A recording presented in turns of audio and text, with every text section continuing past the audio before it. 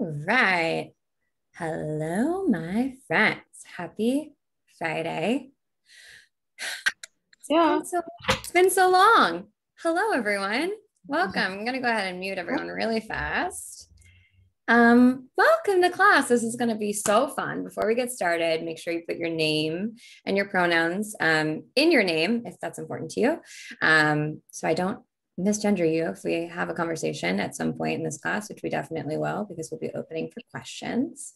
And oops, I'm just gonna mute this person who's not muted really fast. And as we're entering this space, I would love to know who you are. Who are you? And where you're tuning in from in the world, and maybe what you're here to learn today or what you're here to talk about today. Because I'm going to learn from you, you're going to learn from me. We're all going to have a good time. So go ahead and hit me up in the chat. What's your name, your pronouns, where you're tuning in from, and what you're here to learn.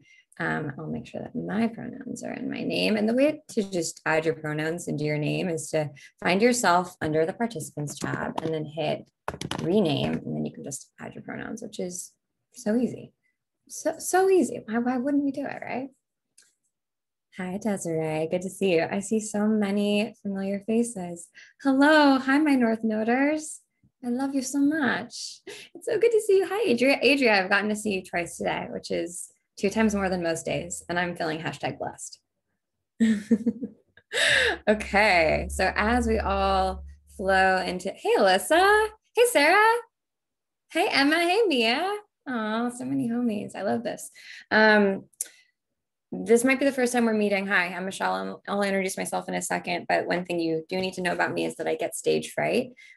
So even on the internet. So I always pull a card before I teach class just to remind myself to chill the fuck out, unclench my butthole, and that I'm here for you. I'm not like here to show off. I'm just here to like deliver information, and that's my only job. So I'm going to pull a card, but I'd love to hear what deck you want me to pull from, because I have I think I have 17 decks now, which is slightly problematic. But I've got this cool mystical shaman oracle deck, which I'm kind of vibing with lately. And then I've got old dependable archetypes deck by Kim Kranz. And then finally, I've got the inner compass deck, which is really cool and really minimalist and chic. So let me know what you think in the chat. Oracle, yes. Inner compass. Ooh, if I don't hear any more, okay, let's do inner compass. Wild card, love that. All right, so I'm going to just pull a card for us, and then we'll jump right into class. And heads up, I'm recording this, so if you need to like leave, if you're like, I have hit my Zoom capacity, that's totally fine. I'll send you the replay later. But I'll miss you because I'm way more fun live than I am on replay. I know that for sure. Okay, so I'm just going to shuffle these. I really love this deck. Yesterday I pulled Magnetize, which I'd never gotten before. Don't you love when you pull a card for another person that you've never pulled inside a deck that you use like almost every single day? That's my favorite feeling. It's just like, I didn't know you had that in you. Wow, cool, learning so much. All right. The card is Harvest, and unfortunately, because I'm a hologram, it might be difficult to see, but there you go. It looks like that. I'll read it out loud to you right now, but it's really beautiful. I'll put a picture inside of Mighty Network so you can get it in all of its glory. But the card is Harvest, and we'll go through this quickly, and then we'll jump into class. The time to harvest has come. You've planted your seed, and now is the time to pick the fruit. This card points to a period of plenitude and joy. We'll take that. Harvest is the time to step back from your hard work and enjoy your own creation. No matter how great or poor your crop is, you can be thankful for it. Your attitude towards the result is crucial. It shows the extent to which you accept and trust yourself. Is your harvest plentiful? Be grateful for how true to yourself you are. Is it poor? Be grateful for the mirror. It gives you the chance to redirect your path. Do you want abundance and an inexhaustible yield in your life? Follow your feelings of joy. You shall get what you want. Be grateful and trusting the horn of plenty will come your way. The universe does not know the concept of scarcity. Everything is available for everyone all of the time. I couldn't have asked for a better card. Oh, universe delivers, goddess delivers. Does that card resonate with anyone? Just pop into the chat and let me know if it did, or you can do like this or something on the Zoom video. I would love to know if that resonated. I also personally love if you pick an emoji and you pop into the chat whenever something feels like you're vibing on it, because I just think that's really fun. Okay, full moon energy. Yes, full moon energy, full moon tomorrow. Beautiful. Okay, so I'm going to go quickly read through these comments and just see. I can't really see you, Chris. It's because I am a hologram. So it's okay. You're not going to, I have a slideshow. My face is not important at all. Just listen to the sound of my voice. I will guide you through this. And okay, just finished an herbal conference day. So very poignant. Nice. How do you do an emoji? I have it on my computer. I don't know how, I guess it depends on your device, but it's okay if you don't use an emoji. You can also just send a hell yeah or something like that. So I'm just looking through to make sure that I can see what everyone is desiring, so I can make sure that I deliver in this class on what you're wanting to understand and learn about building a magical community. Cool. Want to take my community connection deeper. My mind is open, see what I can learn. Okay, cool, Sarah. Excited to learn from a community queen. Oh, stop it. Wow, I'm very grateful for that. Cool. Beautiful. All right, great. So I'm going to go ahead and just pin my video up at the top here. And I'm a co-founder of an existing community that has stalled. Ooh, yeah, it's tough when community stops growing for some reason. And there's definitely a way to troubleshoot that. So hopefully this will be useful for you. Okay, so I'm going to go ahead and share my screen. And voila, c'est ça. And we'll get into today's class. I'm going to make myself a little smaller. I'm so excited that you're here and grateful that you're here. Thank you for making the space on a Friday night of all nights before a full moon. And I cannot wait to talk more about building a magical community with you. This is one of my favorite topics to cover. And I probably could write and teach a college course over like quarters and years on this topic. And as I learn more, I'd probably add more to it. But I'm going to give you as much as I possibly can in the next hour and be as thoughtful and deliberate with my words and our time together as I possibly can, and make this as valuable as I can, because your time is important. And I just love this. I love this concept and I love this topic. So I might say the fuck word. I might get excited. I might start sweating. Let's just go with it. I'm a human. I also might make mistakes. Again, I'm a human who gets stage fright. So I really appreciate your grace. And I'm just really excited that you're here. So let's jump in, shall we? I'm going to go ahead and make my screen full and make myself small. We're talking about building a magical community. All right. So I love talking about community because community is the vehicle that will get you anywhere that you want. I think that, I'm teaching this series of classes called Recession-Proof Skills because I teach about intuitive business, and because I believe that when you are aligned in your purpose and in the way that you approach your work, it can be simple. It doesn't always mean it's easy, but it can be simple and it can yield to that abundant harvest, like the card that we pulled earlier. And I think that most of the time, an intuitive business starts with community. So understanding how to build community is one of those invaluable recession-proof skills that no matter whether you're starting your own business, whether you're joining as a consultant with another brand, whether you're coming on as an employee, it's something that you need to know and understand. And it's also something that can't just be bought, which we'll talk about in a second. So it's a really tricky concept and sort of like tenuous concept to sort of learn and embody. But once you do, you are invaluable to any company that you work for. And not more importantly, entrepreneurship isn't for everyone. But if you want to run your own thing, if you want to have your own business, if you want to be your own, boss witch, then running and learning how to build a community for yourself is, I think, key to your success. And I'm going to just start by saying, I read something this week that really resonated with me that I wanted to share and just mirror back to you. This week, I took this class on cutting your own bangs, which I'm obsessed with. I mean, TBD if my bangs turned out that great, but I had so much fun learning from this amazing hairstylist.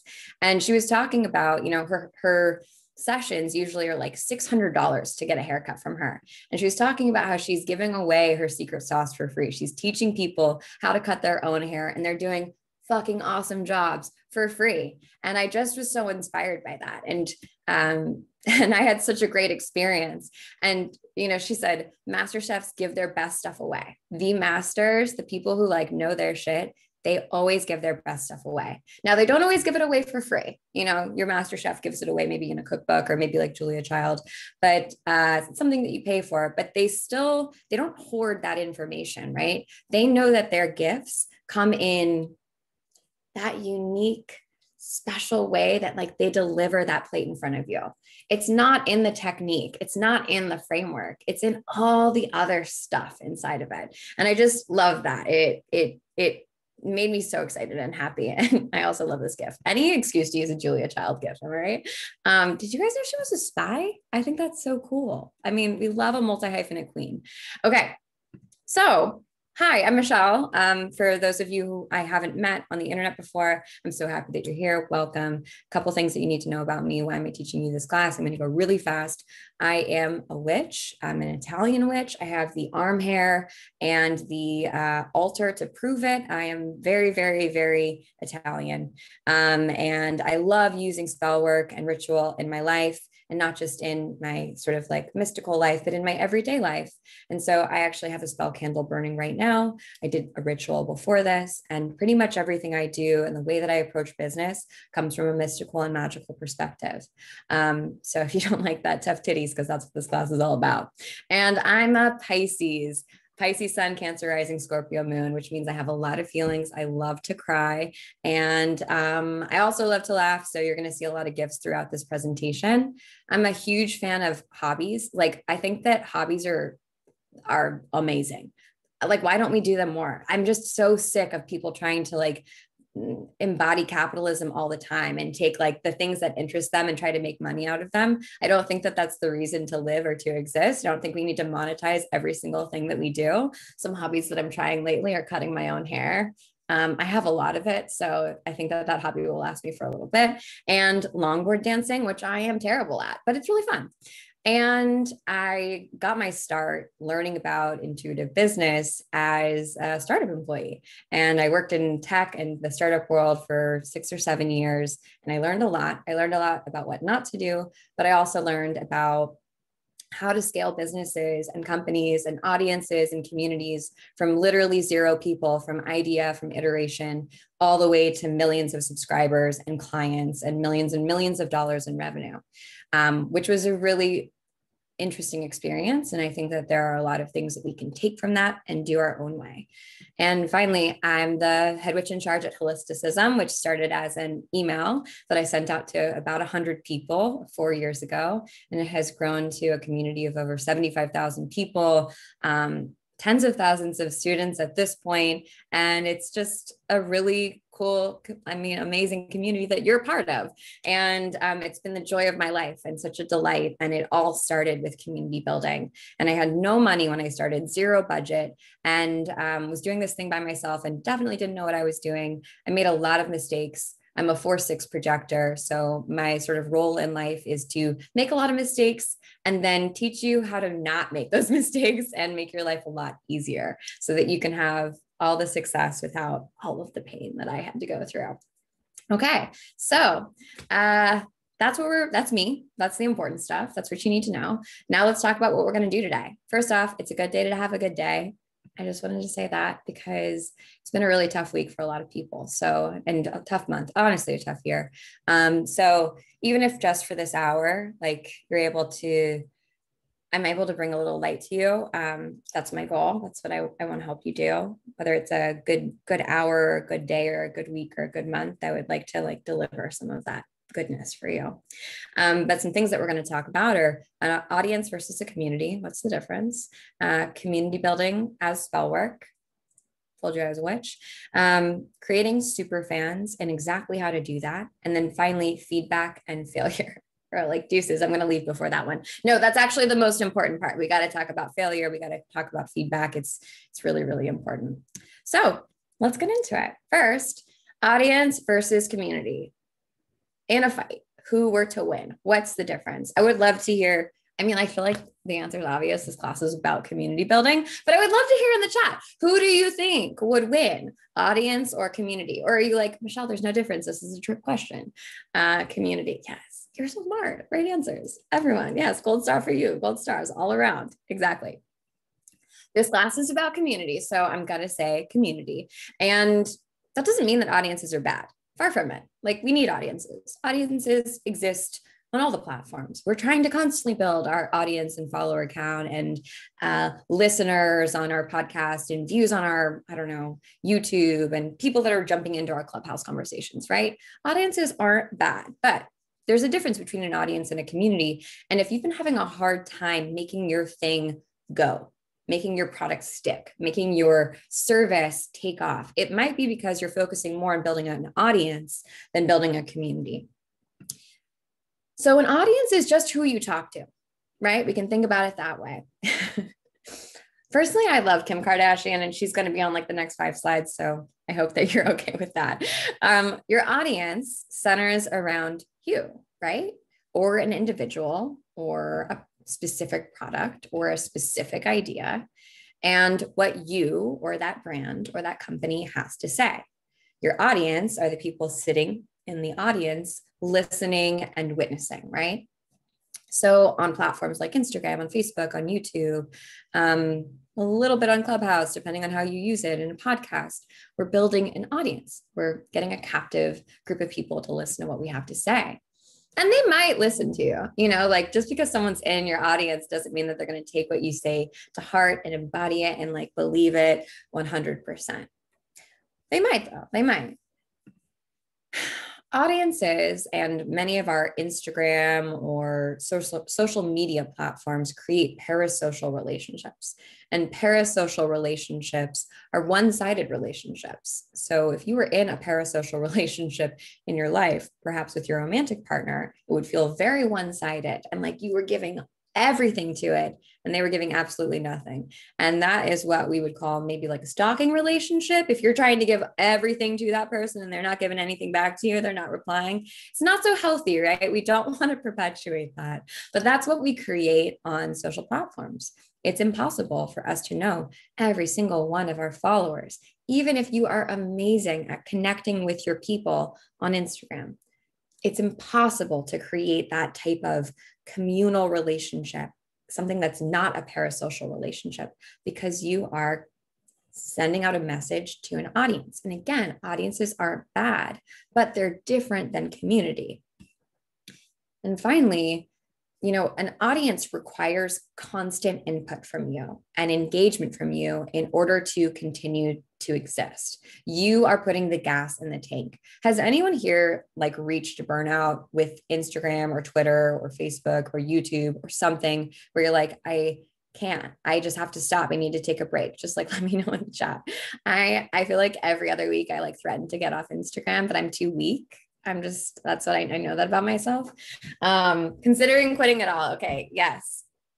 I actually want to get off. Yes, exactly. And you don't, because you know that if you were to, that sort of well of people would dry up. That abundance would cease to exist because it's not self-perpetuating, because it requires gas or input from you in order to continue, right? Which sucks when you're tired, which sucks if you're lazy like me and I want to do like the least amount of work. Like I'm constantly searching for the easy pathway. I'm into right now this idea of collapsing timelines. How can I take something that's supposed to take me 10 years and make it take 10 minutes or 10 weeks? And still like enjoy that experience? How can I just make it easy? And where am I standing in the way of ease? Because I love to make shit fucking hard. Like I love to make things difficult because I feel like I earn it when I make it difficult, right? Like I earn the reward at the end of the rainbow if I make things really, really challenging. And that's not true. Like, okay, cool. I can keep living by that, but I don't need to keep living by that. Does that resonate for anybody? Or am I just like speaking to the wind? Okay, cool. Feeling seen, feeling dragged.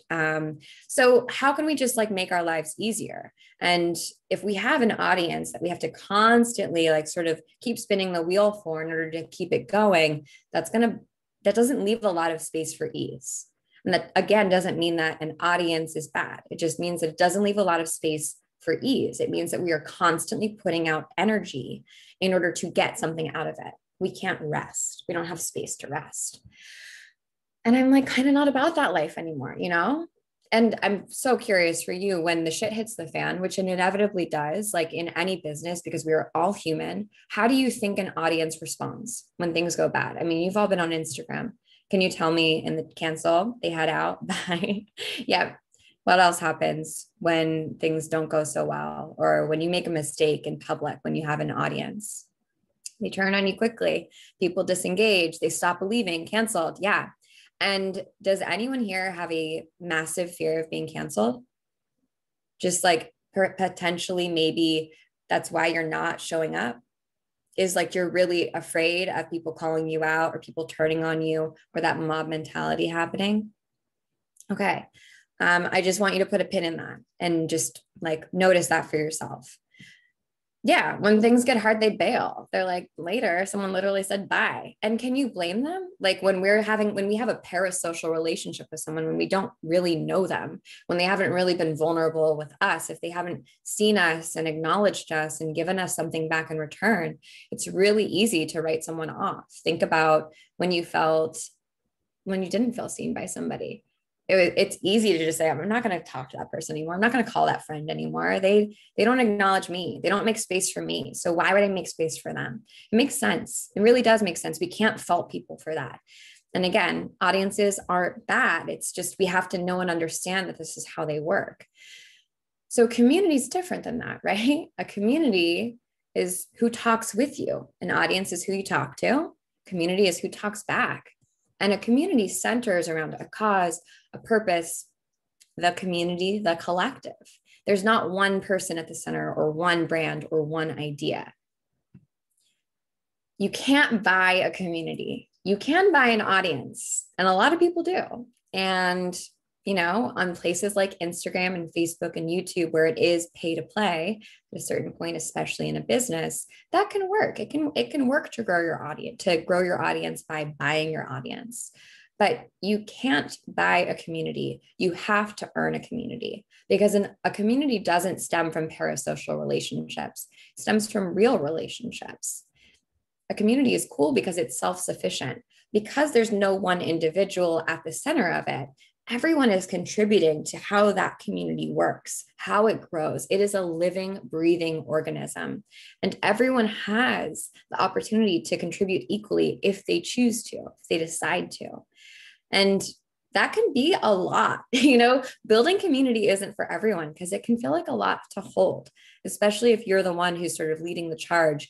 You have to create yourself as a container for that energy and for that space, and also hold the vision for what it is that you want that community to look and to feel like.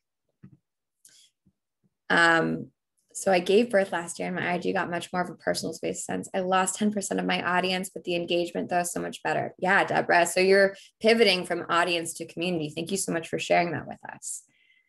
And honestly, if you create a community, they're ride or die. When the shit hits the fan, when things get really hard, when you make a mistake, which we inevitably do, right? I make mistakes all the time. They stand by you. They give you the benefit of the doubt. They call you in instead of calling you out. Because when you're connected, when we live by that idea that my liberation is connected to your liberation, then we don't want to leave someone behind. We don't want to just cancel someone, right? We want to call them in, ask for accountability, and then, you know, love on them, right? Because that's really what accountability culture is. It's an act of service and it's an act of love. So there's less fear around building a community, because also it's not all on your shoulders. It isn't all about you. It's not about the individual, which capitalism loves to tell us that our business and our work and what we do is all about us and it comes all down to us. That's not true. It's a collective effort. I think it's a collective effort. You can think whatever you want, but community, I think, is what we need in a very cold and hard and difficult world. Empathy is fucking sexy as hell. in my opinion. And I think that building community is the future. And more importantly, is the thing that's going to help you bring what you have to bring into the world, because you don't need to do it alone. You're not here to exist by yourself in a bubble and to do all of this work alone and have it all be on your shoulders. You're here to be supported and resourced by the people who are here with you. Turning to the collective will heal the world. Yes, exactly, Z. So how do we how do we sort of pivot from audience building to community building? Well, community is really cool because we get to fall in love with people instead of falling in love with our product, which is what an audience does, right? So when we fall in love with the people in our community instead of the product we're trying to sell an audience, we get to fall in love with the problem, not the solution that we've created for the problem. And that's so much more interesting and also so much more expansive as a business owner, because when you fall in love with people and what is up in their life and you're trying to solve a problem for their life, there are infinite possibilities for what you can do and make. You don't just have to make one service or one product or write one book that has all the answers. You can make all the things. You can try all the things and see what sticks. And that's fucking cool, in my opinion. So we're going to talk about how to build community, but before I keep going, are there any questions that I can address in the chat? And I will have time for questions at the end of this. So, all right, cool. I don't see anything. Lovely. Let's continue. So I want to just give an example of a case study that we've done at the Profitable Content Creator Lab. And the Profitable Content Creator Lab, I'm actually going to talk about it at the end of this class because it opens officially on April 19th. I made a sort of gut decision today that you may or may not be involved in. And it's our course that helps people make profitable content, things like memberships and courses and ebooks and digital downloads, and sell them to their communities. And when I decided to make this, I really wasn't on my docket. It wasn't what I wanted to do or make. It was a month into pandemic and I was really tired and I didn't know what to do. I was hosting this series of classes. Maybe some of you attended them. We did a class every single day for 3 months, for the first 3 months of the pandemic. And they were all free classes with wellness practitioners. And people kept asking me to build them, to teach them how to make profitable content or how to make content that they could sell now that they couldn't go to, I don't know, their server job, or they couldn't have one-on-one sessions live anymore. They couldn't teach dance classes. They wanted to understand how to take what they knew, their service, and make it a productized service. And so I just listened to them and I was like, okay, I guess I'll make this thing for you. And I didn't think it was going to do very well, to be honest with you. And it ended up being the best product that we've ever made. It was so fun. It opened up, I have this image of the reading rainbow because it just opened up the whole world to so many of us and it connected so many people. And it's the thing that people love the most. And I'm so excited to bring it back. So that all came from our audience saying, our community saying, we need this. And I was like, but I don't want to make you that. I really don't want to make you that. Please, it'll be so hard. And being able to listen and making it a little easier on myself. And it turned out beautifully. And I couldn't have predicted that. I couldn't have, made that out in my mind at my beginning of the year plan. I had to listen to what my community needed. So communities are cool for lots of reasons because they give you ideas, right? But also just it's a good business practice. Communities lead to lower customer acquisition costs, which is your CAC. CAC is what you're spending in order to get people to buy your product. And typically we look at CAC in terms of Facebook ads or Instagram ads, or just ad spend in general. What does it cost us to bring someone in? But you can also think about the amount of labor that you're putting in order to get a conversion or get a sale. So your CAC goes down, your customer acquisition cost goes down when you have people in your community, people who are tuning in, who are contributing, who are there to be in conversation with you because they stick around. And by the way, they bring their friends in, they help you grow that community organically and effortlessly. Communities also lead to much higher conversion rates. We know that the key to really high conversion on a product or a service is the know, like, and trust factor. Do they know you? Do they know what you're about? Do they understand you? Do they like you? Seems pretty self-explanatory. And do they trust you? Have you shown up consistently for them? Do they know what to get from you? Do they know what to expect from you? When you're in community with people, you naturally are consistent, right? You have to keep showing up for them. And so you build that know, like, and trust factor really, really quickly and really organically. It's not a natural byproduct of building community. You also have product validation when you have a community, just like the Profitable Content Creator Lab. You get to test ideas in real time and see how people respond to them or relate to them. And that means that you're going to fail fast and you're going to fail a lot. You're going to throw a lot of ideas out there and people will not like them and they will tell you. And then you'll listen to it and you'll get to a better idea. So instead of spending months ideating and building something and spending lots of time and energy doing it, only to release it and have no one buy it and no one click on it and no one interested in it, you'll spend a week on something. You'll get some ideas from your community. They'll say, thanks, but no thanks. And you can move on to your next thing. So it saves you a lot of time and energy and heartache, to be perfectly honest with you. There's also higher retention rates when you have a community because people want to stay around. And guess what? They're not just staying around because of you and your bright, shiny face, although that's a really big part of why people stick around. They're staying around because they love the other people that they've met in this space, in this community. They love what it has to offer.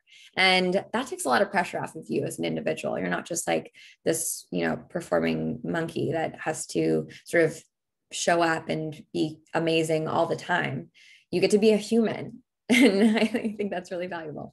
And then finally, you have a longer lifetime value. So higher retention rate, higher and longer lifetime value, meaning that your customers or the people who end up working with you, your clients, stick around for longer and they end up usually buying from you for longer. So they come back over and over and over again. If you're a service provider, that means that they don't just book one session with you, they book multiple sessions over an extended period of time. If you have a product, something like, you sell oils or you have a digital product, that means that people might subscribe to that product and buy it on a monthly recurring revenue, or they'll buy it over and over and over again. So instead of just buying this thing and then as soon as it runs out, being like, let me try the next brand, because I've created a relationship and within this community, I'll go back and rebuy this same product, which are all good things. We love that.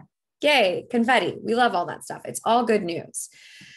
So I want to just give you a quick formula because I think it'll kind of help ground a couple of the things that we just said. And this to me is how you can kind of figure out the value of your community. So if you're thinking about making a product or a service, just period, there's an important formula that you need to know. It's your conversion rate multiplied by the cost of your product multiplied by the number of leads that you have. I made a Notion document for you. I'm going to copy it and put it into the chat.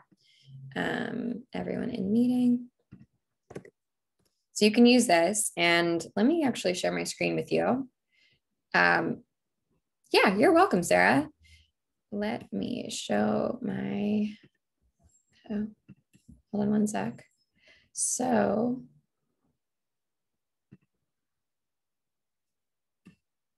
how do you mean cost for customer or cost to create?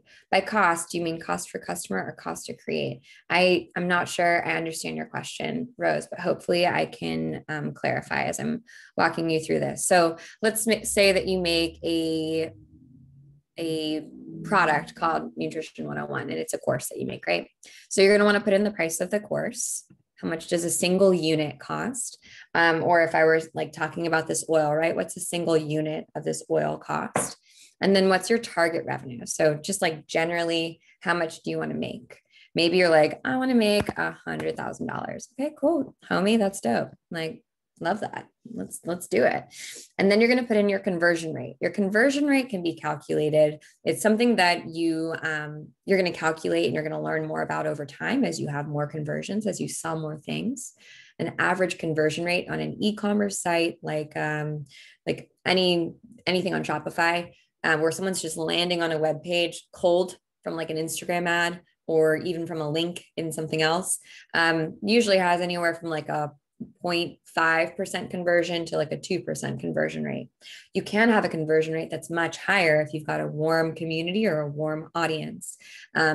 people have conversion rates as high as 20% when they're really, talking to the right person and really doing that marketing effort. So setting up an email list and setting up a nurture sequence and a release runway, which we talk about in PCCL, but basically is like sort of breadcrumbing ideas and the content that leads to the product.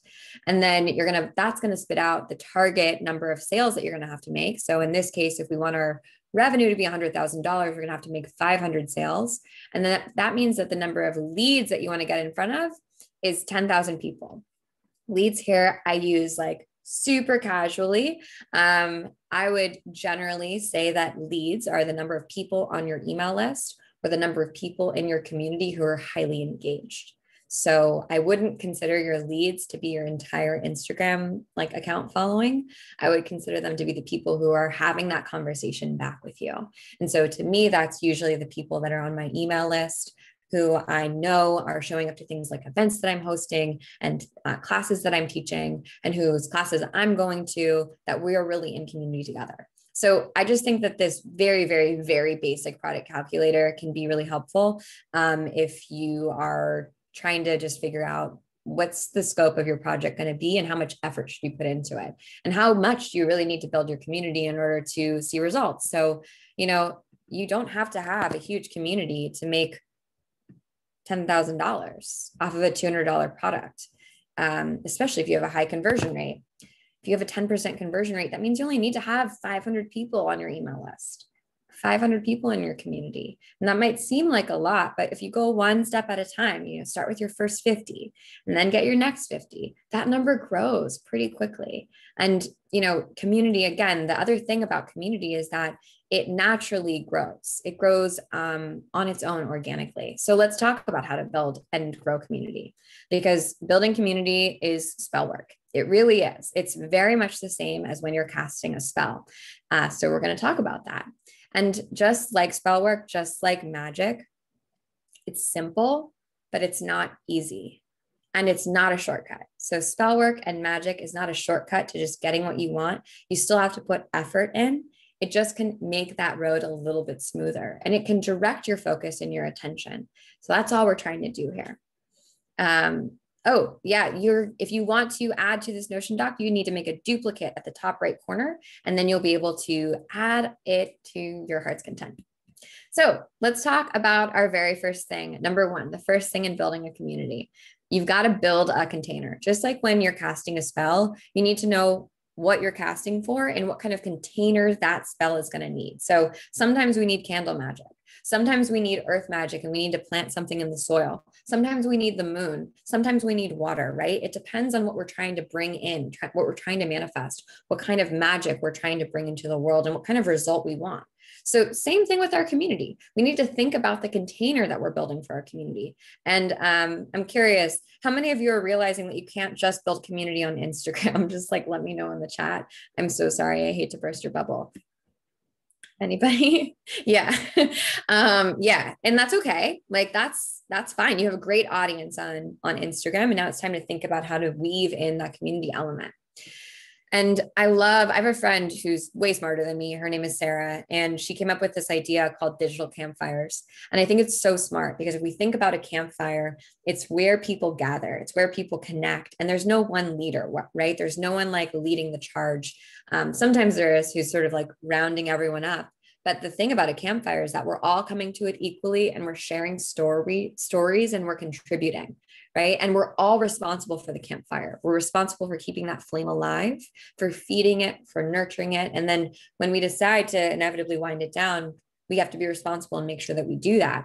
So ask yourself, where's your digital campfire going to be? Are you going to make a Slack group or a Facebook group or a WhatsApp channel or a Mighty Networks community like Holisticism, or something on Circle, which is a really great platform that I absolutely love? Or maybe you're going to build a Clubhouse club, or maybe you're going to make a private Instagram that makes it really easy for people to have conversations, or maybe you're going to have a Discord server, or maybe you're going to have a subreddit. And that totally makes sense for your audience and for your people and for where they want to show up around that digital campfire.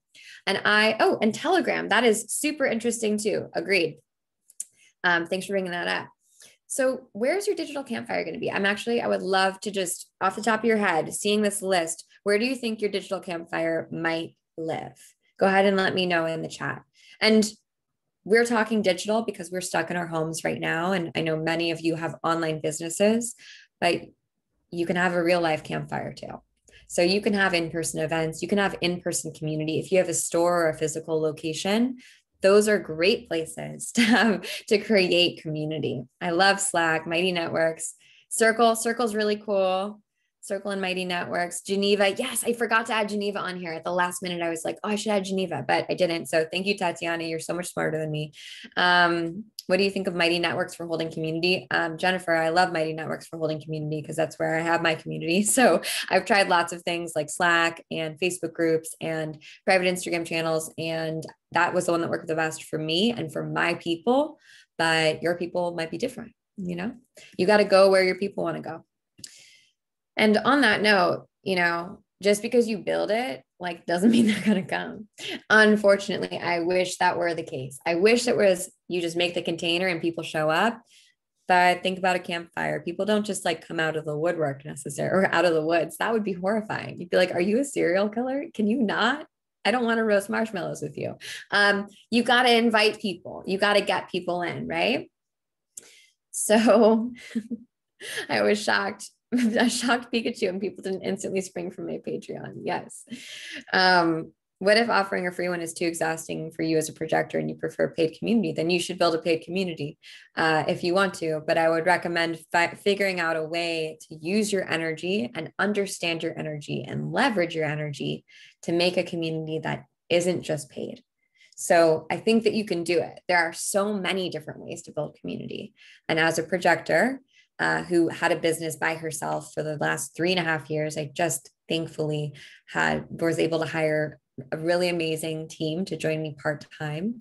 But I completely understand that doing it by yourself can be really tiring, and you have to know when to rest and not just quit or not just give up. So you can figure out what you can find a way to make it work for you. You get to make the rules, you know, and when something feels draining or depleting, usually that is a good idea or like a good indicator that that's not true community, because when it's all draining and weighing on you, then again, it's an audience, not a community. It's not about the collective. So we'll talk about how actually to make yourself feel less spread thin by enrolling the people in your community to step up into leadership.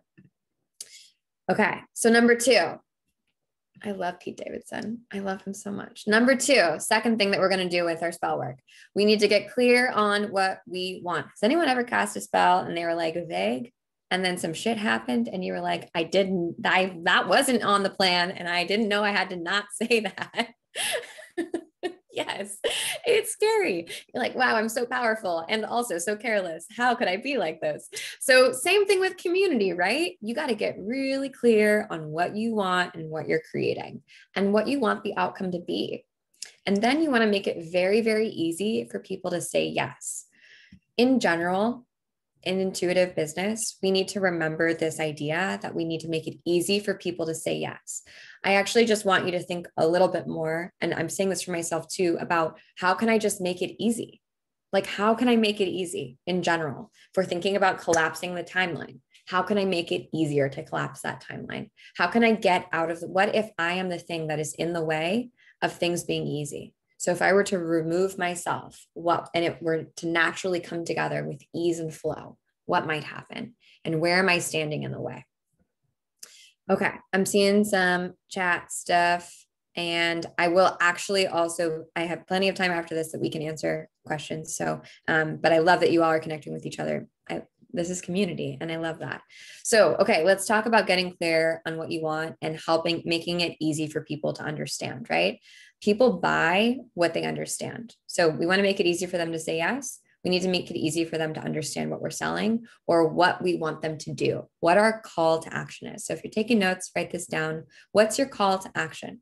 What are you asking people to do? When they land on your Instagram or your website or wherever it is wherever your main page is, do they know what you want them to do? Or are you giving them lots of mixed signals and mixed messages? If you know, or if you're super clear on what you want people to do, let me know in the chat, because I would love to hear it. Sometimes you just need to put it out there and like say it into the universe. So what do you want people to do? I'm just curious, like, and I would love to see, what do you want people to do when they land on your website? Anybody? Yes, Bailey. Sign up for my newsletter, buy my books, join my online challenges, work with me, self-care, go to my list, participate. Yes, buy my shit. Yes, Sarah. Engage. Join my online studio and my newsletter. Get in touch with me. Okay, great. Awesome. Okay, cool. Buy my course. Yes, join my community. Yes, you guys. Oh, I love you so much. This is so good. Okay, so what's clear in the first 5 seconds of landing on your website? Because guess what? I hate to say it, but most people are going to jump off your website like immediately. If they don't see something that they like in the first 0.5 seconds, not even 5 seconds, they're going to be like, later, deuces. There's way more interesting shit happening on TikTok. And so I am not captivated by this. And honestly, that's fine. We are the same way. I'm the same way, right? I'm like, my brain is so small. If I can't understand something within like 1 second, I'm like, this is too much. I need to go with the things that I understand, with small brain stuff. So are you clear when someone lands on your website? Is it clear in the first 5 seconds of what you want them to do? And if it's not, that's the first thing that you're going to change after this class. And you're going to make it really, really clear. And that might mean for you getting some clarity on what that one action is. So if you popped in the chat and you said like this, and this, one thing, what's the one thing you want them to do? That's the spell work, right? If we write a spell that's vague and that has like all these potential outcomes and we're like, yes, so I would like to make $100,000. I would also like a puppy. And I also am interested in Hawaii.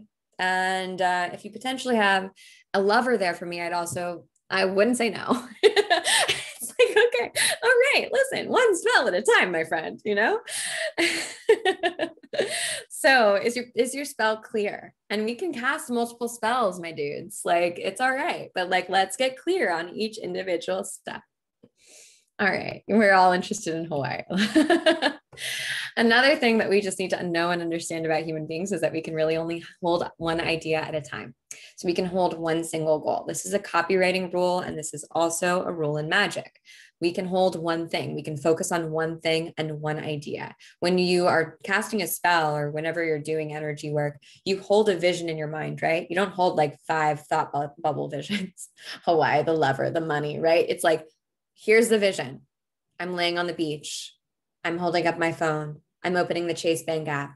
It has $10,000 in it, right? So what is that one single vision? What is that one idea that you want people to hold on to and to connect to? What is your call to action? What are you asking them to do? In Spellwork, this is our desired outcome. And then next, oh man, I messed up my slides. Next, we need to just like own that the magic of influence is really messy. And can be really messy and can be very sketchy, influencing people. It's powerful. Our job is not to control other people. And it isn't to manipulate people. Our job is to help people make a decision.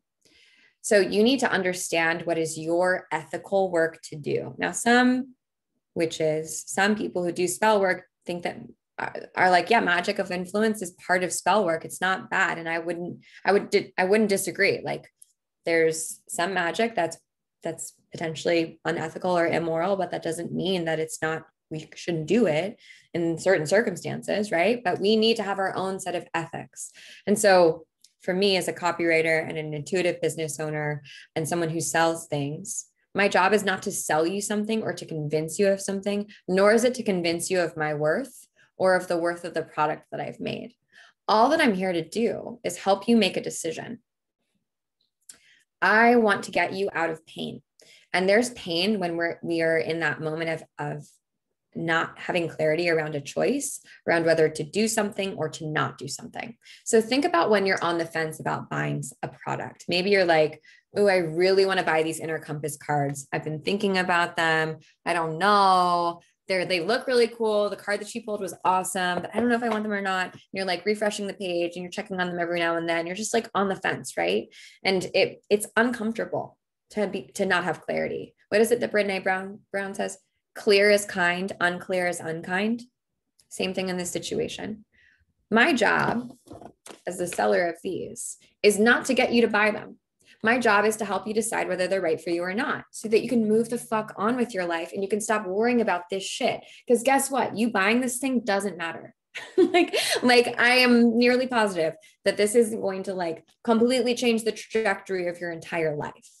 But you sitting around and worrying about this and distracting yourself with whether to make this choice or not is keeping you from being in your life and actually doing things and making way more important, bigger decisions. So it's my responsibility to help you make the decision as to whether that thing is right for you or not. So you can either move on or you can buy the thing and like start living. Does that make sense? Is this resonating? For just like, let me know in the chat. Okay. Yes, great. When I learned that, it changed my whole life, because all of a sudden I was like, oh, I don't have to convince people to buy things. I just need to like tell them whether this thing is right or not for them. I need to be perfectly honest about what they're going to get out of it. And then they can like, they're adults. They can make their own decision. And like, I don't want anyone who isn't right for me. You know, I don't want to convince someone of like how smart and cool and awesome I am. I already know all those things. I want people who see that and understand that, who want to be with me and who want what I'm serving up. Okay. So let's talk about number 3, the third step. Kate McKinnon, what a G. The third step is surprise and delight. Within magic, we have to make space for magic. We have to leave room for magical things to happen. And this is where we build people from fans to super fans. And this is the like tipping point in building community, is when you have super fans who are out there doing the work with you to build and grow that community, who are advocates of you. Okay.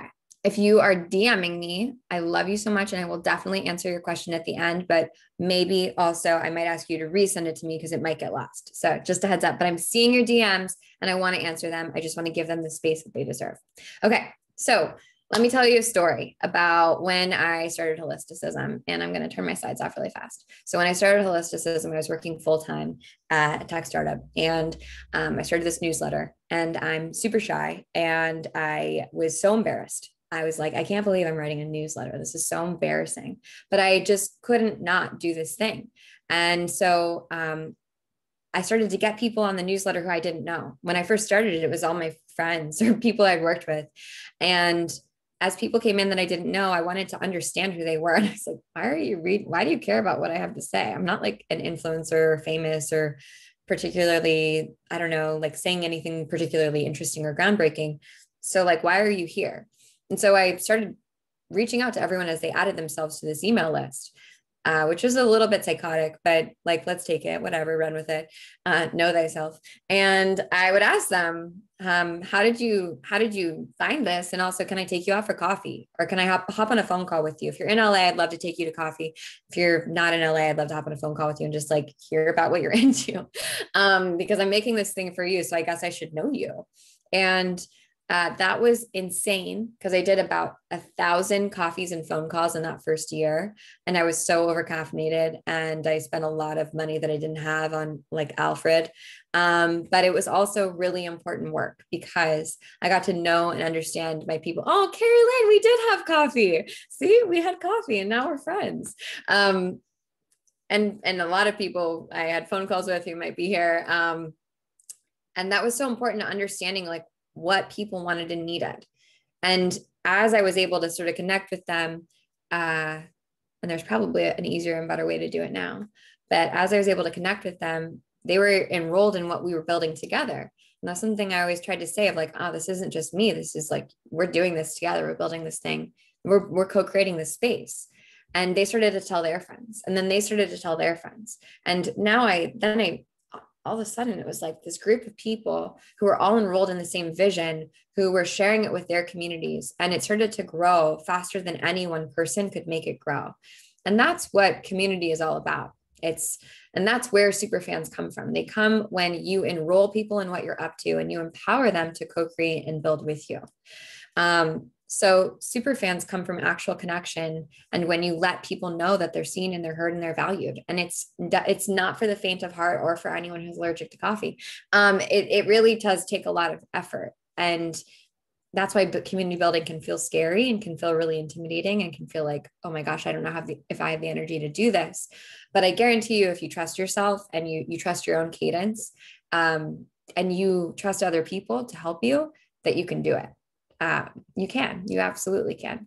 So when you're thinking about surprising and delight, when you're thinking about enrolling other people, just throw out the rule book in general, throw out the things that you think you're supposed to do, and just be yourself. I know it's easier said than done, but I think that that's really the key to your success, is finding your unique success path, your unique success plan. A couple of things that help, that make people feel related to you, are hearing your voice. You know, we do so much of work over texting and messaging and DMs. So if you can bring back that human element and actually talk to a person, if you can DM someone back on, like, with a voice memo on Instagram, oh my gosh, it sounds so stupid, but it makes the biggest difference in the world. If you can reply to when you put up polls on things like your Instagrams with a direct message to the people that spent the time to say yes or no to whatever. If you want to put this playlist out or this playlist, that makes such a big difference. They are seen. And remember, community is about seeing people. And oh man, I'm losing my face here. Something that I love to do, and if you don't take anything away from this, I hope that you take this away, is reply to emails with videos. Because again, like, any moment that we can just infuse a little personal touch and help people know that it's not like a canned response or message or like an assistant that's writing back for us, I think makes the biggest difference in the world. So I love this service called Loom, which many of you have probably used. Another one is called BombBomb. And honestly, it takes less time to respond with a Loom message than it does like typing out a message sometimes. And it makes people feel so seen. I feel so seen. I cried one time when someone sent me a Loom message via email because I just felt so seen and heard. And it took them literally 2 minutes. It took them no time, but it's the moments like that that really help you connect with and create super fans. It's these little thoughtful ideas or out of your way, just like adding a little more touch of character and empathy that resonate with people. And then finally, the way to really build super fans is to empower other leaders, because that's what leaders do. Leaders empower other people to lead, and they pull other people up with them, as opposed to sort of pushing everyone down. Remember, an audience is when one person is like the sage on the stage. A community is when we're all sharing together. So you don't need influencers to grow. In fact, every time I've worked with influencers, it's always gone the opposite way. It hasn't gone as well as I had imagined it would. But when we empower our homegrown heroes, the people within our communities, to stand up, to take a leadership position or a role, to share what they're here to share, when we empower them to speak and to use their voice, then they become super fans. And then that takes the weight off of you. And that builds community. And we really build community by leading by example, by showing people how to show up and how they can come to that space. And as humans, we love, there's a reason we have mirror neurons, right? We mimic each other to understand what's socially acceptable. So people will begin to mimic your behavior, and you have to be really thoughtful and careful about how you enter your space and how you act in your space, because people are watching and they're copying you. And that's how you build community. And that's why someone asked about being a projector. Eventually it will be lifted off your shoulders, because when you're really making people feel seen and heard, they'll feel empowered to act too and show up. And it won't just be all about you. All right. Number 4, the fourth thing, we need to listen and adapt. This is what happens in spell work when a spell doesn't go the way that we planned. That's why we write it down. Does anyone have a grimoire or a spell book where they write down their answers or their questions? Anybody? Or their spells? Just pop into the chat. Oh, I'm seeing some hands. Okay, great. Yes. Sorry, I can't see everyone.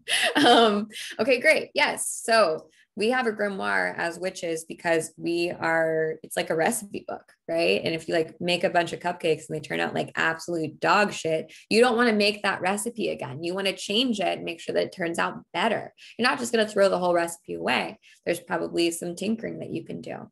Same thing with your community. You're not going to like this, but increasing your failure tolerance is key to faster timeline collapsing. So if you want to, I've said timeline, collapse the timeline a couple times here. If you want that to happen, you need to increase your failure tolerance. And so many of us are afraid to fail, myself included. We're like, but that sounds horrible, but that sounds painful. And that is going to make me look stupid. Guess what? You're going to look stupid anyways. Like, hi, welcome to being a person on the planet. You're going to look stupid. It's okay.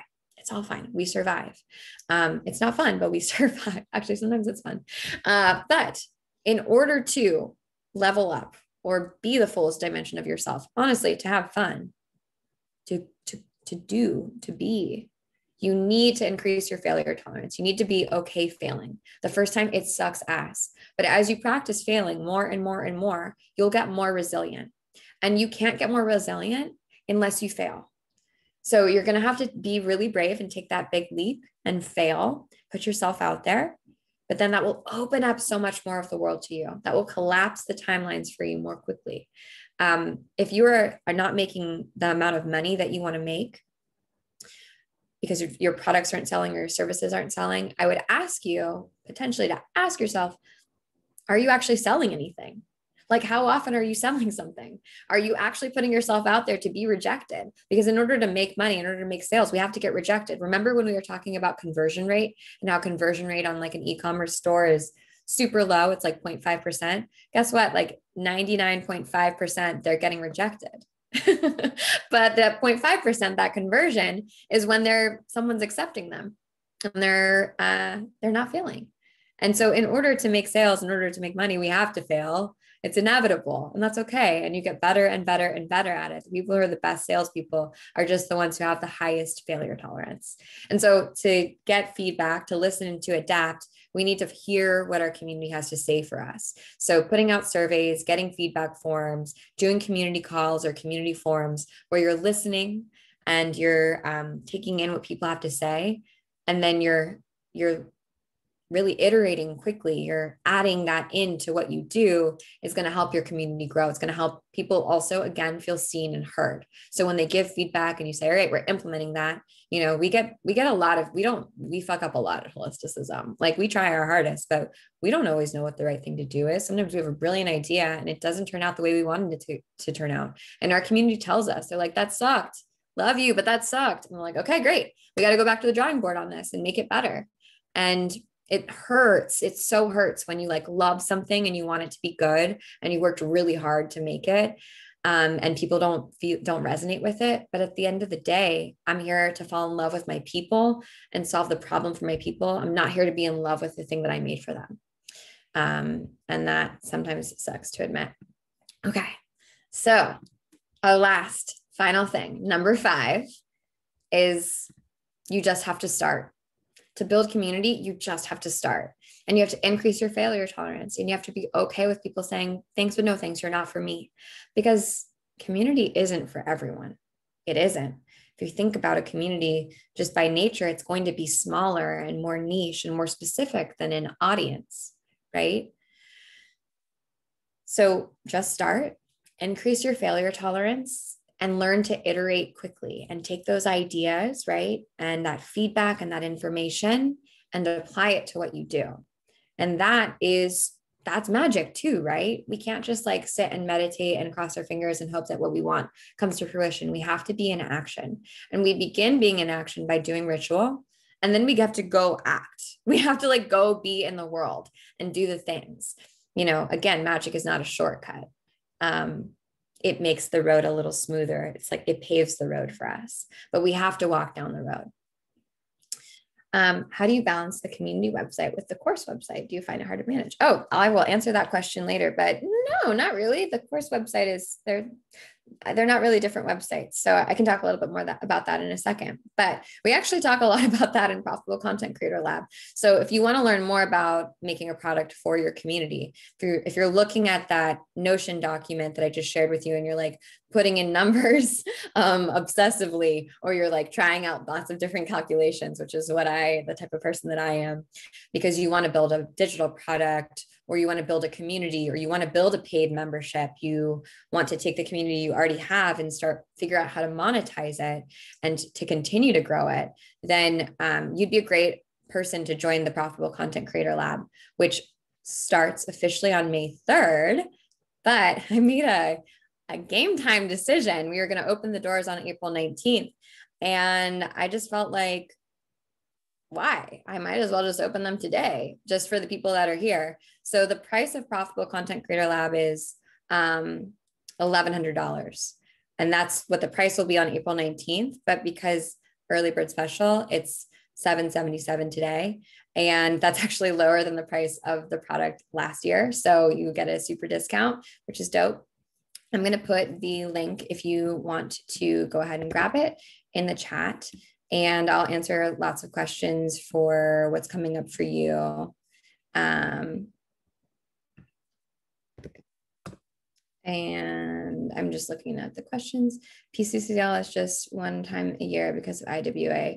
Yeah, we only release PCCL. Well, I guess now for a couple weeks, once a year. We do it in April, and it begins on May 3rd. It's going to be really cool. I'm so excited about it. We actually made these really cool pins that are talismans.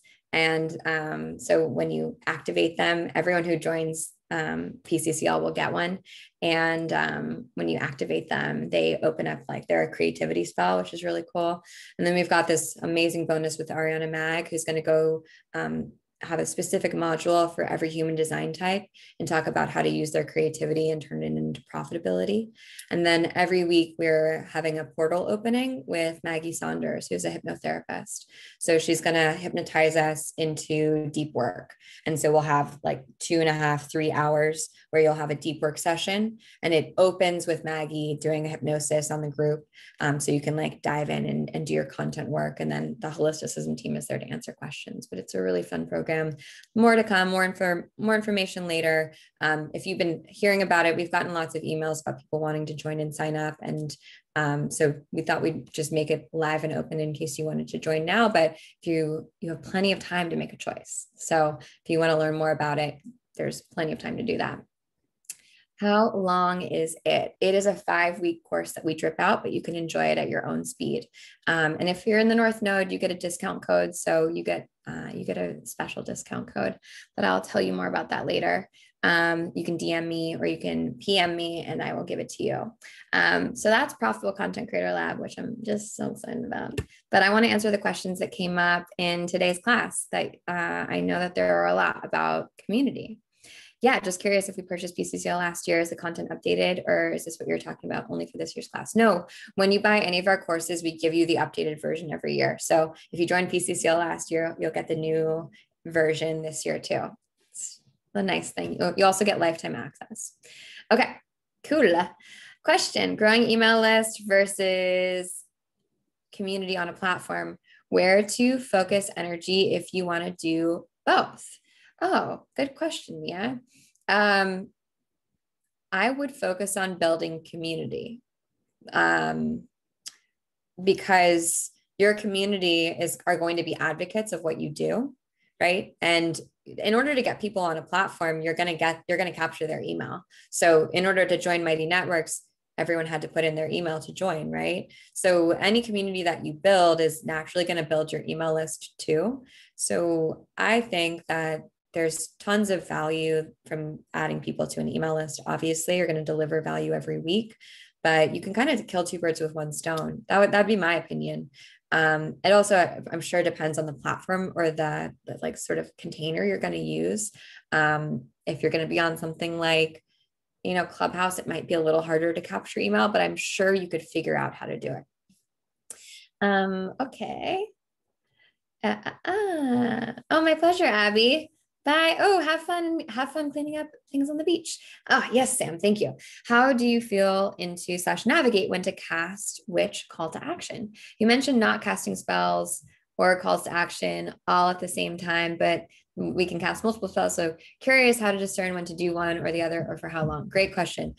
So on a page, one call to action, 1 call to action per web page, 1 call to action per email. That's it. Super simple. Good question. And like I said, you can have multiple spells going at a time, usually, right? Like sometimes you can't, but most of the time you can have multiple spells at once. It's just that we can't multitask and do magic, right? So we can't be like lighting this spell over here and then listening to a podcast and then like, doing this other one, doing like a bath ritual at the same time and like recording a podcast, which I did last week in the bath. I'm so glad I didn't get electrocuted. So we want to just like, not be multitasking too much, like keep your shit tight, classic. I hope that answers your question, Sam. How do I move them from Instagram, Facebook, and email to Mighty Networks? Actually, Mighty Networks is amazing at onboarding people and teaching them how to do this. So I would follow their rules and their instructions, but you want to, if you like, just think about it really just like from a empty slate, right? I just need to incentivize people to move from one place to another. So how am I going to incentivize them? How am I going to make this community look like the fucking cool digital campfire that they want to like tune in around? What am I going to give them that's valuable and exciting and interesting? What is the reason that they'll go there? And so maybe your people don't use Mighty Networks. Maybe your people don't use Facebook. Maybe you need to find a platform or a digital community space. Oh, the fire just got so high. So whoever asked that question, that might be the answer for you. I've got a flame going, a candle going right now. Maybe your community shouldn't be on Mighty Networks. Maybe it should be somewhere else. You want to go where your community is. And that can mean doing a little research, asking people like, have you ever tried this platform called Mighty Networks? Would you hang out there if we made something? Or maybe they hang out on Slack. Or maybe they hang out on Facebook. I don't know. Everyone's community is different. But incentivize them, give them a reason to join, right? We're human. We need something to like pull us from our day-to-day, the norm, our habitual, and to change our habits. So that's what you're up against. And there are plenty of ways to change habits. We just need to like make not having the habit more painful than doing the habit. Right. So you're like, you can say like, you're missing a lot of cool shit, or you're missing this amazing event, or the only way you can sign up for this event is to sign up on Mighty Networks. And then they join Mighty Networks or your community or whatever it might be. Do you or anyone here have a tarot spread for ideal community member casting? Oh, that's a really good question, Riv. You might want to try the casting that's in the content creation doc, the Notion content creation doc, because that's about who you're talking to. And you also might want to try the client casting in IWA. I don't think that your client will be that different than who's in your community. I think that your ideal client typically is someone who wants to be in your community. They want to listen and contribute and be with you, hang out with you. But maybe not. I could be wrong. All right. Daniela, I wanted to ask about your experience with events. Since they're limited, do you recommend webinars or having one-on-one conversations with followers? Oh, okay. Know thyself. I am a one-on-one person. I'm an introvert. I'm an INFJ. I'm a projector. My energy is like a laser beam. I'm not good in groups. I get lost. And like, I know that my energy is like one-to-one like this. So that works for me. Even like groups like this, I'm not best at teaching large groups. I'm best with like a group of 3 people or like 1 person. And that's okay. I know that about myself now, but I think that your human design can really help understanding your energy type. I also think understanding your Mercury. I see Alex nodding her head. I think understanding where your Mercury placement is in your natal chart can also really help. I'm a Mercury Aquarius. So I'm like very could you tell I'm really fucking direct? And just knowing that about myself and that's the way I like to communicate. I don't like small talk. And so sometimes like cocktail hour group things, I'm just like, I would rather be anywhere else but here, truly picking up dog shit. I'd rather do anything but this. I want to go deep with someone, and that tends to be easier to do one-on-one. But know yourself. Maybe you're like, I'm amazing at hosting groups. Host groups, host events. If you love that shit, like do it. Do what works for you. There's no one size fits all here, right? Just like magic, just like a spell. There are general frameworks and general rules that we want to understand. So we don't like absolutely fuck shit up, right? And like accidentally light the world on fire. But within that, there's so much flexibility to do it our way and to find our way. I hope that answers your question. I didn't mean to drop the F word so many times.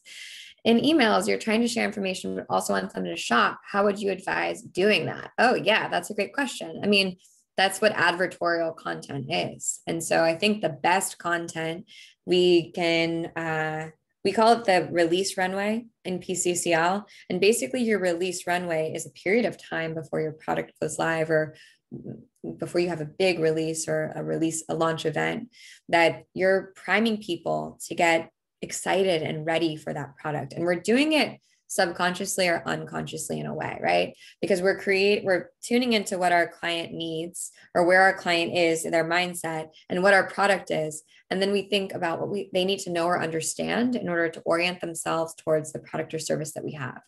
Like, let's say that I'm trying to sell this. Okay, I'm making calendula honey right now. So I grow calendula in my backyard.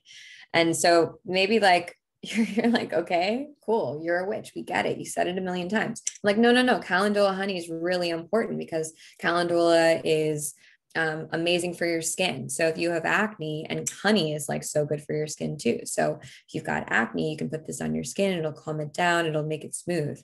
So I need to educate you. I can't just, even if you have pimples, I can't just be like calendula honey. Am I right? I need to educate you on why that thing is valuable, why you might need it.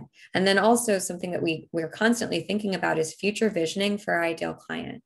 So many of us, we talk about this a lot in PCCL because it's a big spell casting copywriting concept. It's very difficult for us to see the future, especially the future for ourselves. When we see a product, we have to create a future with it. When we see a service, we have to create a future with it. We have to understand the transformation that we're going to undergo when we buy this thing or when we use this thing, and what our life will look like on the other side of that transformation. So maybe your transformation will look like I have clear skin and I don't have to use the filters on Instagram anymore. Or I wake up and I feel confident. Or my transformation in my future life is I actually make the time every night to like pamper myself because I have this space and self-respect over my body, right? Whatever. I'm pulling this out of my butt. Because that's the transformation I want to undergo. And that's the future vision I'm holding for myself. And often when we're creating products and services for people, they don't know what that future vision looks like. And that's why they haven't taken the leap. That's why they haven't changed, because they don't see what their future could be. They don't understand. They can't embody that transformation yet because they don't believe it's possible. So a lot of what we're trying to do is show them what the future could be like, hold the vision for them, and then say like, is this a future you want? Yes or no. It's okay if you don't want it. Again, we're just trying to help people make a decision as to whether something's right for them or not. But sorry, Carolyn, I went a little off topic there, but I think that applies across the board. We're not just making straight advertorial content where we're like name dropping a product in a blog post or in an email. We're creating that breadcrumb to that future, and we're educating people on why that product is valuable and important to them and why it could help them and change their life potentially or give them a transformation.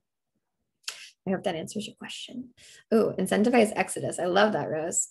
Z, how can we connect afterwards with the community of people in this room? Is that your answer? Is that answer your Mighty Network? Yeah, we have a Mighty Networks group, Holisticism Hub. It's free, and you all can connect there. And I would love to connect with you there. We have events like this. We have lots of conversations. It's very fun. And then all of our communities inside of the Holisticism Hub are paid communities like the CUSP and the North Node, and then our courses. So PCCL will have its own community. All live inside there. It's really, really fun.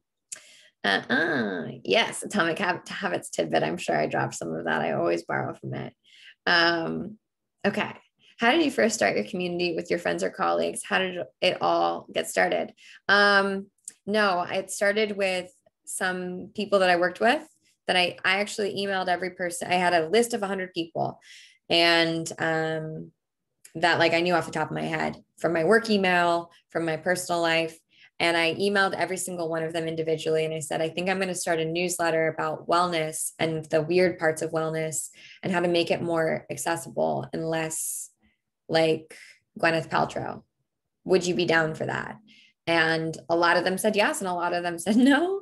And I was like, cool, I'm going to send you an email. Please don't unsubscribe or like, just wait a couple months to unsubscribe. And then I asked every single person, if there was one person in their life who might like it, would you mind forwarding it to them, or would you mind inviting them in? And then they did. And that was just enrolling them right in what I was up to and what we were creating together, because I wanted to create this space with them and talk about the things that these conversations that we were having in like side rooms and, you know, on text threads, but that weren't out in the open yet. And then we started having events, in-person events, and then we shifted to online events, and it all grew from there. Okay. All right. Lots of Mercury people. I love it. All right. Okay. Okay. Yes, lots of people have to run. I'm just seeing if there are any questions. Oh, how can someone reach out to get more press? I'm so sorry, Daniela. I'm definitely not the right person to ask, because I am allergic to press and I'm a projector. So I do not reach out to do that. Like, I barely reach out to my friends to hang out with them. I just like send them laser beam ideas and like, let's hang out. And then I cross my fingers and I hope that they text me. Sometimes it works. By the way, I'm looking for more friends. No, just kidding. So I don't know the answer to that, but I think that as an editor, as someone who was an editor, I think one of the best ways that you can get press is to make it easy for people to say yes to you. So when in every situation, right, we already talked about that, but if we're talking about editorial, let's say you want to be in an article on Bustle, or you want to be a source for Well and Good, you have to reach out to the person who's on that beat and say, or the beat, like what you want to talk about, right, who covers that, and let them know that you're available. Hey, here's who I am. Here's my credentials. Here's what I can help you on. Because writers are always looking, press people are always looking for, experts to come in and give commentary. And so if you can just like get on their radar and let them know that you're available and that you're down to talk about XYZ topics, if they need any help, then like, dope, that's sweet. And let them know what your expertise is and why they should trust you. That's what I would do. And I used to love getting those emails as an editor because it made my job a lot easier. And by the way, longer is not better when it comes to email. Make it short, make it sweet. Have one call to action, just like what we talked about here. So you want them to do one thing, use you as a source. Oh, yes. If you want the discount code for North Node, just private message me and I will send it to you, my homies. North Node is our private members community, and they're the best. And one of the perks is that you get discounts on all of our offerings. So yeah, I think this is it. Okay. Going to bed because it's 11:22. Yes, please go to bed. All right. Are there any more questions that I can answer? I know that we went a lot over time, but I just want to make sure that I'm like packing it all in. You know what I'm saying? Bangs cutting class link. It's okay. It's Jane. Jane Ito. She's amazing. Your life is going to be changed. She's incredible. Where can we get a recording of this class? Patrick, I will email it to you. My North Noders. Oh, there's a question about how people collaborate with holisticism. That's a great question. I'm a projector, so I will probably not reach out to you, but I love when you reach out to me. And I have an email template that I use, that I love to use. I love to see when people send it to me, that you don't have to do that. If you want to collaborate with holisticism, shoot me an email, or you can email Wallace, who I think is on this call. She's Wallace at Holisticism, and tell us how you want to work together. And like, let's see how we can do it. You know, we want to always be providing value to our community. And like, we always want to elevate, you know, our vision is making wellness more accessible and inclusive to as many people as possible. And so everything that we do comes from that. So if it makes sense and it aligns with that vision and that value proposition for us, then it's a no-brainer. So that's always our intention. And we love to collaborate. And I love to hear your genius ideas, because I think that's like what makes the world go around.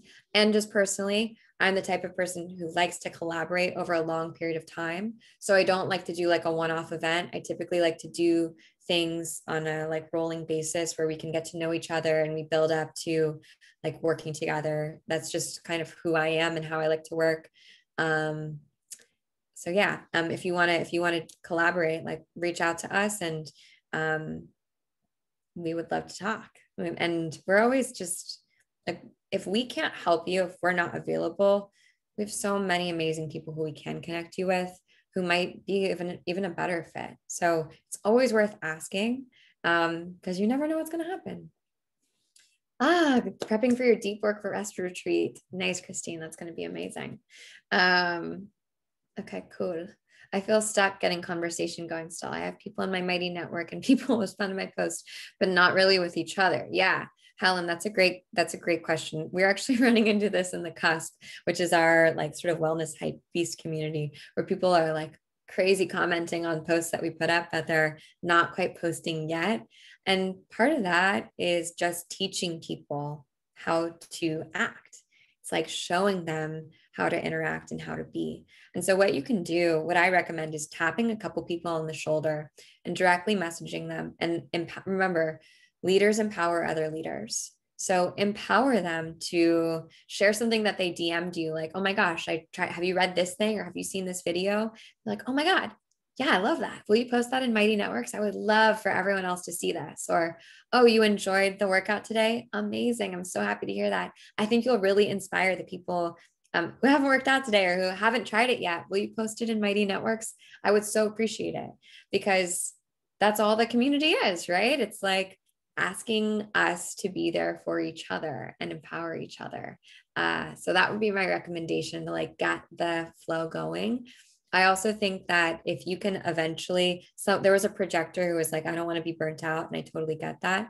If you can get a community manager at some point after you grow to a certain level, you'll know when the tipping point is. Usually you need a community manager for like 2 to 5 hours a week. It's not a big job, but it's just someone who kind of checks in maybe 20 minutes every day. It doesn't have to be a big job. It can eventually be a very big job, but it can be like a really light job that a VA can do, or a friend can do, or even a member of your community can do. And you would pay them, obviously, but they're kind of like your support. And they're another person who can sort of step up into leadership and model how to be and act. So I think that that's really helpful. And you can have people who are community, like sort of like your honorary community managers, right? Or your super fans who are leading and acting for you. I will say something that we learned just recently, some feedback that we got at Holisticism, is we have this amazing community in the North Node. We have people who've been in the North Node for a year and a half, who are like mega experts, who are so helpful and incredible. Some of them are coming to mind. Some of them are in this call right now. We didn't have a really clear way to show that those people had been around for a long time. And so we're working right now to create badges for them so that people know, oh, Karen is like an OG member of the North Node. Like, she has cred. So when she posts and I see that badge, like, I know that she's a leader in this space. Hey, Karen. Yes, Karen's awesome. Karen is such an important member of our community. So many people in our community, like they bring their own like unique essence, and that's what makes that community so special. And we need to acknowledge them too. And so we're learning constantly of like, oh, here's how we could do that better. Here's how we're overdoing it. It's give and take. But I'm really excited about that. How long does it take to get admitted to the North Node? I sent a request a couple weeks ago. If you joined the North Node in January, then you got, if you paid for it and you joined the community and you have access in Kajabi, then you should have instant access. But if you joined Dania and you haven't gotten admitted yet, just PM Janelle, direct message Janelle, and she'll make sure to add you. We have some people who request to be added who haven't actually joined, because there's a little bit of confusion there. So just let us know. Sometimes we get lots of requests and things get lost in the shuffle. So I'm so sorry if that happened. Okay. Are there any more questions? I can't believe you all are still here 90 minutes in. Any more questions that I can answer for you that have to do with content or not content? Like, happy to, or community. You've got me. I love you, Adria. Happy to talk about like whatever you want. Calendula, honey, anyone. But really, like, I've got 30 minutes left on my calendar to be here with you if that is what you desire. So we also could all go pour ourselves a non-alcoholic beverage if we'd like. That sounds good too. I would like to talk for 90 minutes about calendula. I think that I would run out of content, but I could totally spitball. I'm trying to decide between Mighty Networks and Circle another day. And worry that not enough people know about Circle, even though it might be a better fit. Okay, so I'm like the queen of just trying tons of communities because I just want to see how other people are doing things. And a lot of people are joining Circle. And so I wouldn't be worried about it because I think it's going to have a pretty high adoption rate. And then I think it's going to be like Mighty Networks in the next 3 to 6 months. I also think it's an amazing platform. So if that's what you're feeling into, I would go there. It's so easy to learn. It's like so intuitive. I think that Mighty Networks sometimes is not intuitive, and that it can be detrimental. So I wouldn't worry too much about it. You also can I would do like 10 customer calls and I would walk people through each platform. And I would just say like, which one do you like more? Here's what Mighty Networks looks like. You can pull up, the North Node and be like, here's what it looks like inside. And then you can pull up Circle and be like, this is what it looks like inside. What do you think of both of these places and how do they make you feel? You might as well ask the people because they're going to be the ones using it. Any advice about what types of info to share on Mighty Networks in a way that keeps people engaged?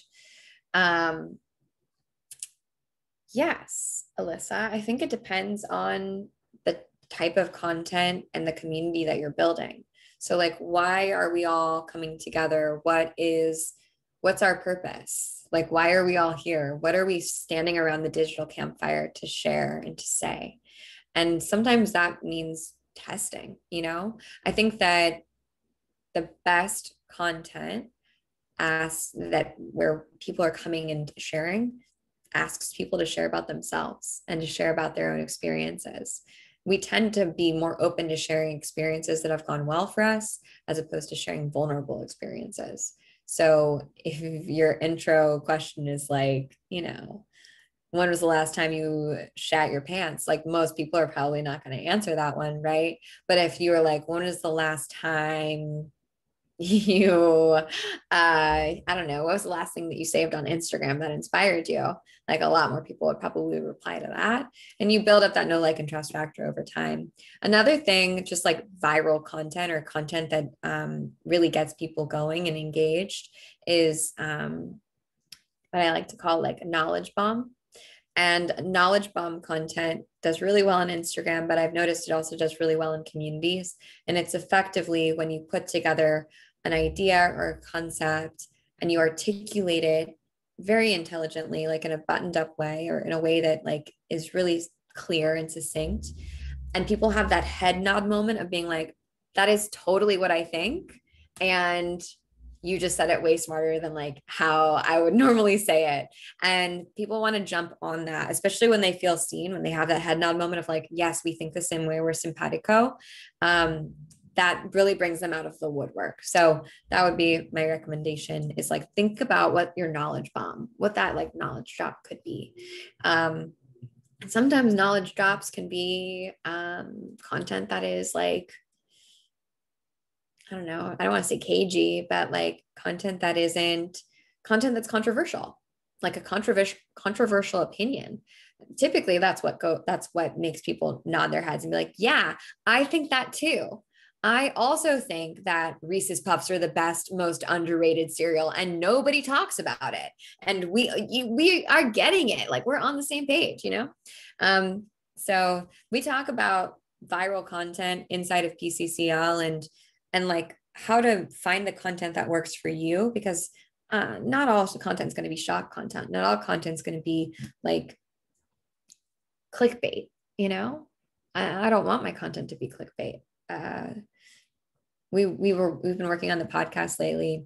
And when we first started, we were like, maybe we just need to make like 15-minute episodes that are super short and sweet and like just the information. And the more we started making them, I don't know, I was like, I just want to spend time with people. Like I want to spend the time that we don't always get to spend together, like talking.